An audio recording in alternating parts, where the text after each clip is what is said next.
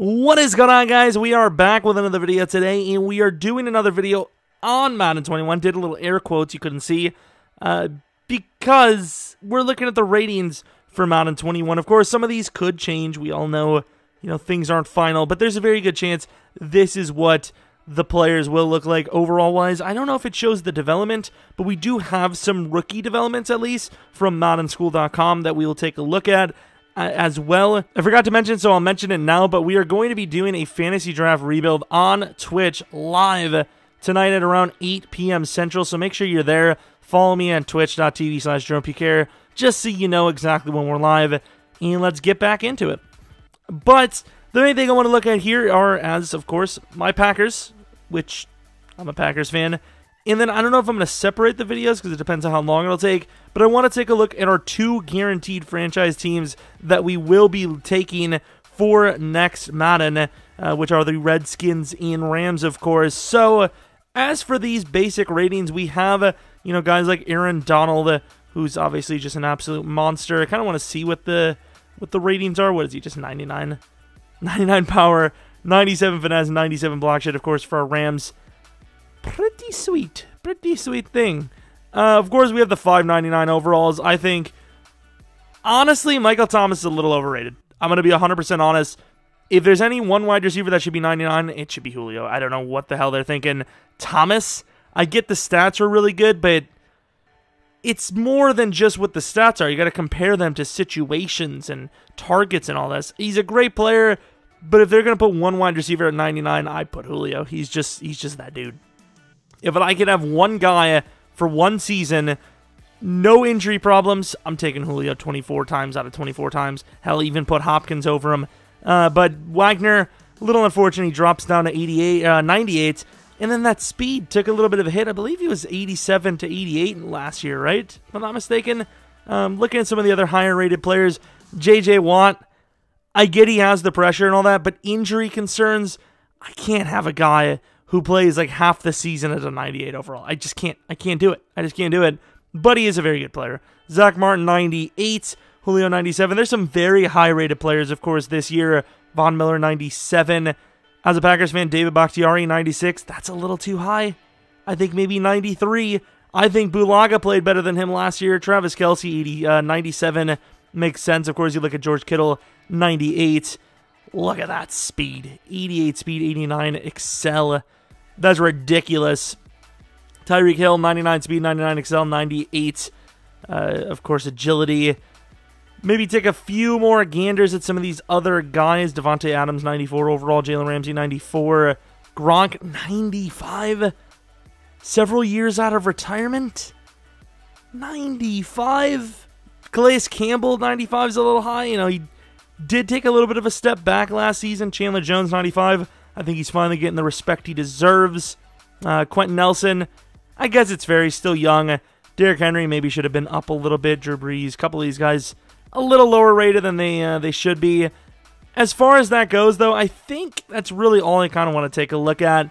Let's take a look now at the Packers. Of course, my favorite NFL team. Let's react to these ratings, which I know some of them are going to be probably god-awful. What the hell did I just do? All right, so for the Packers ratings, we're actually seeing, first glance, some pretty good ratings. If you had to guess devs, Superstar, X Factor, Star, because I didn't see him on any of the lists for Superstar or X Factor abilities.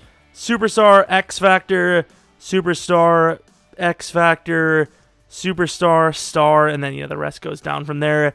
As far as Za'Darius Smith goes, he was to be fair, we do have guys like Shaquille Barrett, I believe, that are underrated as well. But Za'Darius Smith was basically the best pass rusher last year. Stats showed that he was the most double-teamed. He had the most success for pressures. And those are the two number ones. Drawing the double team is huge. But also still, I can't remember what it was. Was he number one? I think one of the stats was number 2. But getting double team is huge. So obviously that frees someone else up. But still producing the most pressures, that is what it takes to be a pass rusher. Za'Darius being 80 speed, I think that's a little low. I think 82, 83 maybe. But that's fine. Adrian Amos, 86. Totally agree. Maybe a little bit lower than that. Preston Smith, probably an 85. I'd put Zidarius at a 90-91. Preston at an 85. Elton Jenkins, maybe an 82. What else do we have? Devontae, I'd probably put at like a 97. David Bakhtiari at like a 92, 93. Kenny Clark, probably 90. Yeah, I think 90 is fine. Sometimes he does disappear at times. Aaron Rodgers at 89. I get it. He's been regressing a little bit because, you know, the receiver situation isn't great. He doesn't have a lot of trust in his guys. And it seems like with age, he's been a little more cautious. So, I mean, I can't really argue too much with 89, but maybe a 92, 93, I suppose. Looking at the rest of the players, Corey Linsley, you know, you're not going to see too much arguing from me here. I think Savage is being very savagely under. I think he should be higher overall, simply put. Savage was a very good rookie, probably an 80, 81 overall in my opinion. Looking at the rest of the guys, Dean Lowry, MVS, not really seeing anything too brutal there. Kevin King, I mean, he shows brilliance at times, so I don't know, maybe a little higher, 75 perhaps. I don't know. Nothing really. I can't really argue with that one. I just simply can't. The rest of these guys, Jay Sternberger. Where is Lazard? 71 overall Lazard. I guess. What's his catching? 83. What's the catch in traffic rating? His spec catch should probably be pretty high. He made a couple of really good catches last year. 82 spec catch. Okay, I guess. Yeah, I mean, maybe a little bit higher, but I mean, there's really not much I can argue with. I pretty much agree with the majority of the stats on here. A.J. Dillon, once again, I think he could be a decent player, just not the right position. Just made a poor play for the, you know, bad decision for the position. 80 agility is very rough, though, I will say. But yeah, as far as the Packers' depth goes, a bit rough, a bit rough. Now for our offline franchise team, the Washington NFL logos. Of course, we don't know what they're going to be, but this is what the team looks like. Kendall Fuller's listed as a free safety. Is he actually going to play that position? Either way, with the Washington Redskins, they're actually a bit lower overall rated than I thought, which I'm actually very happy about because, you know, going into this one, I thought maybe we chose a team that was too good again. I really did. But looking at these ratings now, I don't think we did. Ryan Kerrigan's a bit low. The interior guys that are younger, you know, Daron Payne, Ioannidis, Jonathan Allen, they're pretty low overalls. Terry McLaurin, 82, 81 for Geis. Chase Young, this is a very interesting player. We'll get to that in a minute. Peterson, probably going to be gone after the first season. Ronald Darby, interesting overall. Sweat, still extremely fast. But yeah, I mean, you look at this team, there is lots of needs on this team, and, you know, they don't have a lot of depth. Their overalls aren't very high, so I'm actually very glad that we chose the Redskins, even though there's, well, the Washingtons, even though there's a lot of controversy, which, of course, kind of gets the clicks. Who doesn't love a little drama, am I right? Rapists. I mean, what? Who's, huh? Sexual assault, that's the one I was looking for. But as far as the Redskins ratings go, is there any little sneaky players that we go for? Let me know if you guys know, like Emmanuel Hall, sneaky player. Look at that speed. I think he's 6'3", right? We all remember that name from this past Madden. Logan Thomas, quarterback, basically. Let me know if there's any guys on this team or the Rams team that is sneaky. Like Bryce Love's a kind of sneaky player. He'll be our number 2 after Peterson's gone for sure. Anyone else? Troy Apke, fast white safety. Probably be our number 1 as we move kind of Kendall Fuller to corner. I don't know why he's listed as a free safety. But yeah, I mean, there's a lot of interesting stuff on this team. I will say, as far as starters go, there are a lot of right dead middle 80 overalls, so not the worst team in the world, but definitely a little bit worse than I thought they were going to be, so I'm actually kind of cool with it. And then for the team that matters the most to us, because it is the online franchise, we have the LA Rams. Mr. Aaron Donald, we already went through him. Absolute monster. You have Jalen Ramsey, who is actually really slow this year. 91 speed, 93 excel for Jalen. You look at him compared to Kupp, they're saying Jalen Ramsey's not much faster than Cooper Kupp, which I will 100% fight against because that is just not true. But as far as Cooper Kupp goes, who is supposedly going to be a superstar development, really good starting rating. You know, when I thought of Cooper Kupp, I just kind of thought of like an 83, 84 overall star development, guy that's going to, you know, be gone soon because of regression, but he's actually going to be a true viable number one. 95 catching. What about the other ratings? I hate the way it's all set up. I really do. It sucks. I missed it all again. Oh, there's the route running. 85 deep, 91 medium, 91 short. His catching traffic's a little rough, but a very good solid receiver, of course. Robert Woods, another kind of slower guy, but a little bit faster because he has that 90 speed, and then the excel drops to 88. But two really good wide receivers there. As far as Gerald Everett goes, 79 overall, as expected. You're probably going to be our number one. Ibukam starting as an 88 overall, which he's very fast in fairness. So Donald and Ibukam probably playing the majority of the snaps.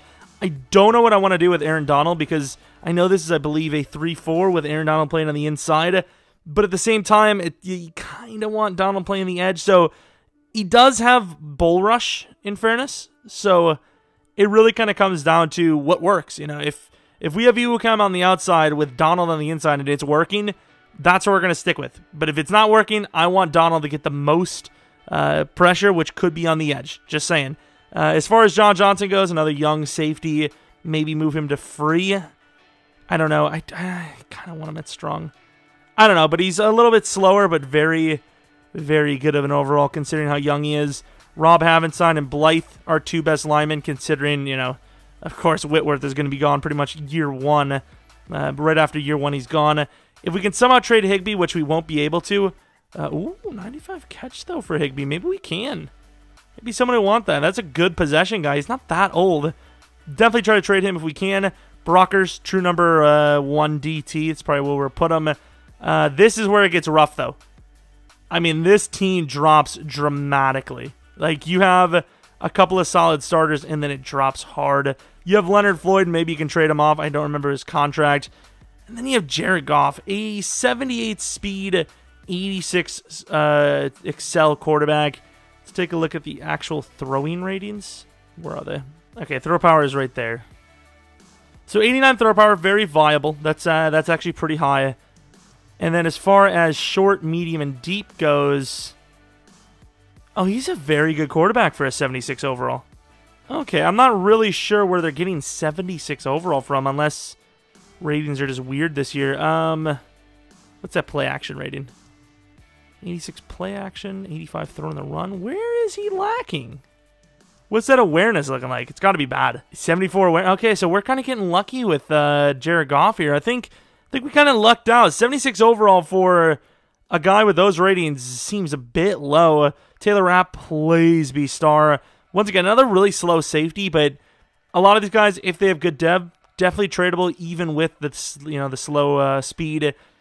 As far as Josh Reynolds go, I doubt we're going to be able to get anything for him, but I don't want him to actually start on the team.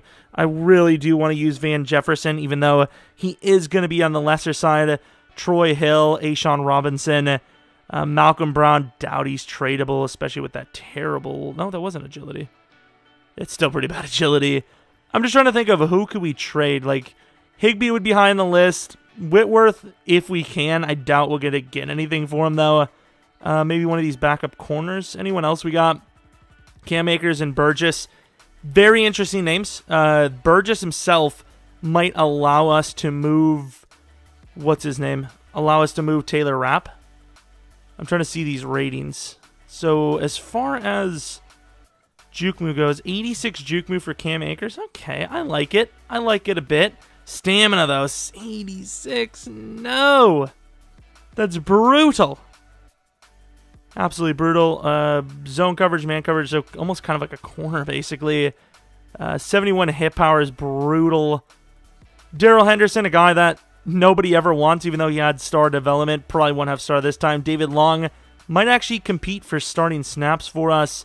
Van Jefferson, unfortunately, spoiler alert, he's only normal development, and on top of that, he's already 23. Hopefully they mess up his age somehow. And look at that agility. 82 agility.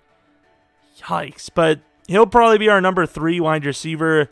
As far as other players go, Terrell Lewis, maybe. I don't know what his base stats are, though. Terrell Lewis is bad in the stats, man. Yikes. Micah Kaiser, how fast is he? I don't think there's Wait, can I go by linebacker, like position? So we're going for linebackers now. Ibukam obviously fast. Please be a sneaky guy. Who's this? You freaking hero. Travin Howard, 87 speed, 89 excel. That may be our user. Kenny Young. Is this not the Ravens linebacker? He looks really bad this year.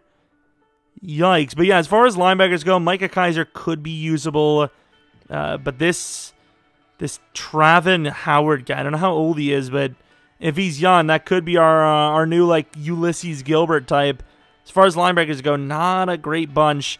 This Rams team's going to be a super rebuild. I believe it was the 8th worst team, if I'm not mistaken, 8th or anywhere from the 8 to 10 range. So we definitely chose pretty much a rebuild team, specifically when you consider the what is it called? You consider the contract, the salaries, because of course this team's paying 20-25 mil for players that aren't even on their team. Got Jared Goff being paid tons, Aaron Donald being paid tons. You have to pay Ramsey. The contract situation is going to have to be worked on ASAP. I don't know when we can get rid of Jared Goff if we want to, but that's a brutal player to work with. But, I mean, that's pretty much the video. Actually, no, we have rookies. So, of course, a little bit of spoiler. Chase Young is the only X-Factor rookie in Madden 21. Of course, last year we didn't have a single X-Factor rookie out the gate. So this is actually pretty spectacular. Of course, he's going to be on our Redskins franchise. Looking at the rookies that are superstars. Joe Burrow, no shocker. Jerry Jeudy. Some could debate that. CeeDee Lamb, some could debate that as well.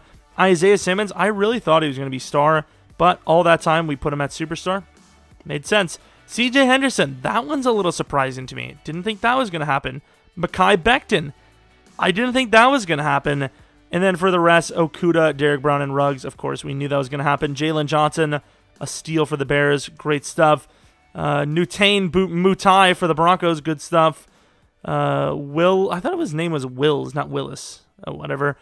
Nothing really shocking here. I'm trying to see if there's anything that surprises us.